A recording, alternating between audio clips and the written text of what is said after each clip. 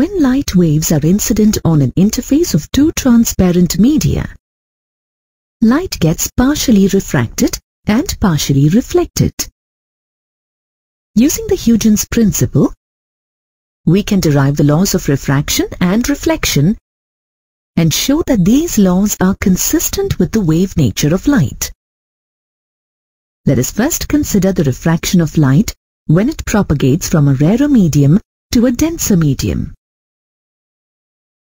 Let S' be the boundary of the two transparent media, medium 1 and medium 2, in which the speeds of light are v1 and v2 respectively.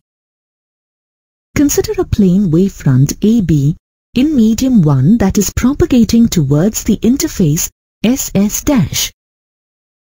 A normal to the wavefront in the direction of its propagation gives the direction of the wave. Let A' be the direction of the wavefront AB in medium 1. If I is the angle between the wavefront AB in medium 1 and the interface SS', then the angle of incidence is also equal to I. Assume that at t is equal to 0, only point A of the wavefront AB is in contact with the interface SS'. The shape and the location of the wavefront at any subsequent instant of time can be found by constructing secondary wavelets. Since point A is on the interface SS', part of the secondary wavelet originated from this point refracts into medium 2 and a part is reflected back into medium 1. If reflection at the interface is neglected, hemispherical wavefronts from point A propagate into medium 2. As the wavefront travels from medium 1 to medium 2, different points of the wavefront are incident on the interface SS' at different instants of time. If the point B is incident on the interface at C after t seconds, then BC is equal to V1t.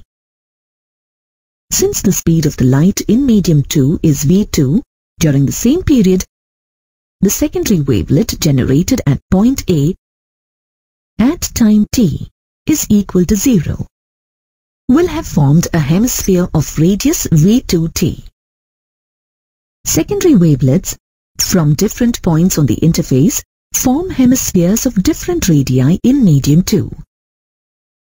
If we construct a plane CD tangential to all these hemispherical secondary wavelets, it would represent the refracted wavefront after t seconds.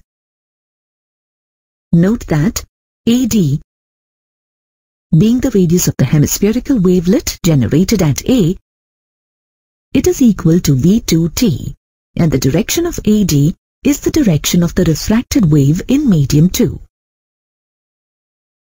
If the angle made by the refracted wavefront CD with the interface SS' is R, then it is same as the angle of refraction. Since angle BAC is equal to I, from the triangle ABC we have sin I is equal to BC by AC. Similarly, as the angle ACD is equal to R, from the triangle ACD we have sin R is equal to AD by AC. From these two equations, we get sin I by sin R is equal to BC by AD. On substituting the values of BC and AD in the equation, and on further simplification, we get sin I by sin R is equal to V1 by V2. Let this be equation 1. We know that if light travels from a rarer medium to a denser medium, it bends towards the normal, and hence the angle of refraction, R, is less than the angle of incidence, I. From equation 1, we can conclude that if R is less than I, then V2 must be less than V1. Thus, according to Huygens' wave theory, the speed of light in a denser medium is lesser than the speed of light in a rarer medium. This is in contradiction to the assumptions made by Newton in his corpuscular theory of light.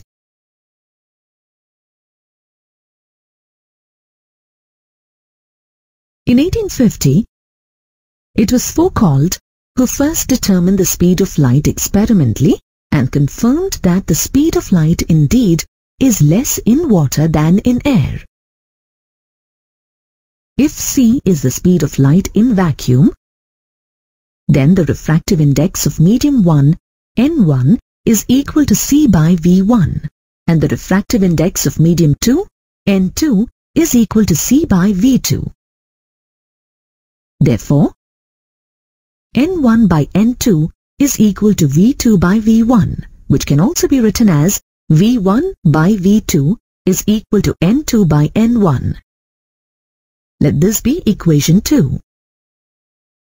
From equations 1 and 2, we can write sin I by sin R is equal to N2 by N1. This can also be written as N1 sin I is equal to N2 sin R. This is Snell's law of refraction. Let us now consider the refraction of successive wave fronts at the interface SS'. If the wave fronts as shown represent crests of a wave, then the distance between the two successive wave fronts in a medium is equal to the wavelength of light in the medium.